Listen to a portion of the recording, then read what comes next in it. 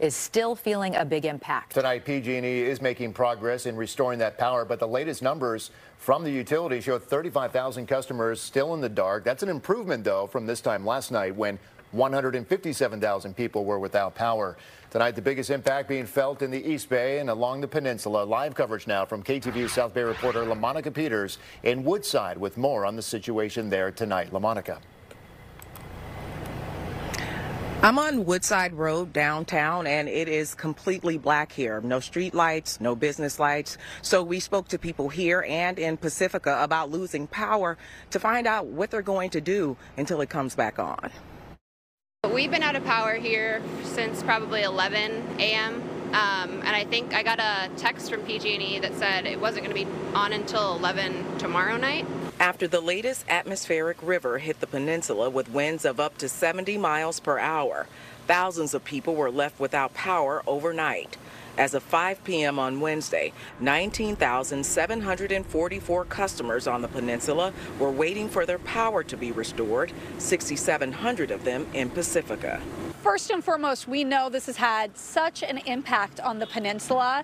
These customers here have really seen the brunt of these storms because of this heavy vegetation that we have, this beautiful vegetation, but it really has impacted power. PG&E says they have about 6,000 crews responding to storm recovery. Strong winds and heavy rain brought down dozens of trees and power lines in the Bay Area. In Woodside, about 1,500 customers were without power Wednesday, including Roberts Market in downtown Woodside. Trying to keep the doors open as best as possible. It went down yesterday about 1:45. So we tried to save all the frozen goods and as much as we could. Today, still not up, so put a lot of stuff in the back freezers that still work fine. People weren't able to get their soups and their meats and etc. But you can pick some stuff off the shelves, get some produce, things like that. Try to keep the doors open so people can get at least something. PG&E says 78% of customers usually have power restored within 12 hours, and long outage periods are due to challenges gaining access to power lines.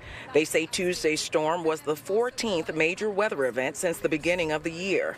They advise people to take precautions and be ready for whatever may come next. And probably the most important message is just making sure if you see lower down power lines, always assume they're live. Keep yourself and others away and call 911 and PG&E immediately. PG&E says there could be downed live wires underneath fallen trees as well, so it's best not to touch those either. They also told us that they hope to have most of the power back on the peninsula before the end of the night. Mike?